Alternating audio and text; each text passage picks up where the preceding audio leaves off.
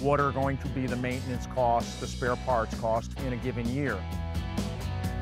Number of hours used is really what it comes down to.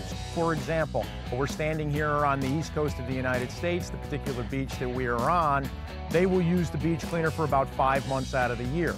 They will run the beach cleaner 10 hours a day, 7 days a week, 5 months out of the year. We have other clients maybe in a place like Florida where they will run the beach every day, but they're only running it for about 3 hours. So just like a car, if somebody said, what are the maintenance costs going to be on a car? I would have to ask you, how many miles are you going to drive a year? Who's driving the car? And what kind of maintenance are you doing? So not to skirt the question, I would say the average customer that is using the beach cleaner approximately 1,500 hours a year is probably going to incur about $3,000 in spare parts costs on the flagship model, the 600 HD.